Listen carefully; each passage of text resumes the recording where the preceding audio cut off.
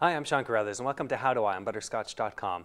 This series we're taking a look at the new iOS 4.2 update for the iPad. In this episode specifically, we're going to show you how to get content from your iPad over to your Apple TV and your big screen TV, or to a set of speakers using the Airport Express. With the iPad, of course, you can play movies, but if you want to actually transfer what you're watching on the iPad over to your big screen TV, you can actually use AirPlay. First trick is to make sure that your iPad and the Apple TV are on the same network. So go to your Apple TV, check to see what the network is, then go to your iPad and make sure you're connected to the same network from the settings menu. Then, when you're playing a movie, you'll have the regular play controls, but there should also be an icon indicating AirPlay.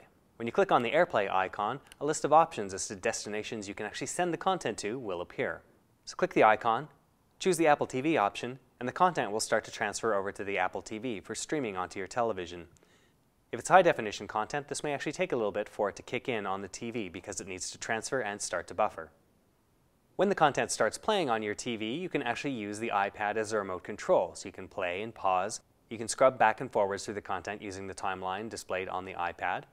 You can choose to do other things on the iPad while you're watching on the TV, or you can shut the iPad off completely and control the Apple TV using the Apple TV's remote.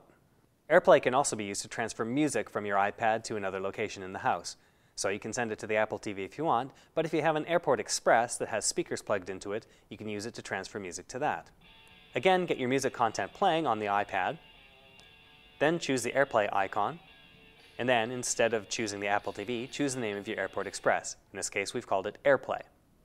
Again, it'll take a second for it to move over from the iPad to the Airport Express, but then you can use the volume control on the speakers, and you can continue to use the iPad as a remote control for the content. That's a look at the AirPlay functionality on the iPad running iOS 4.2.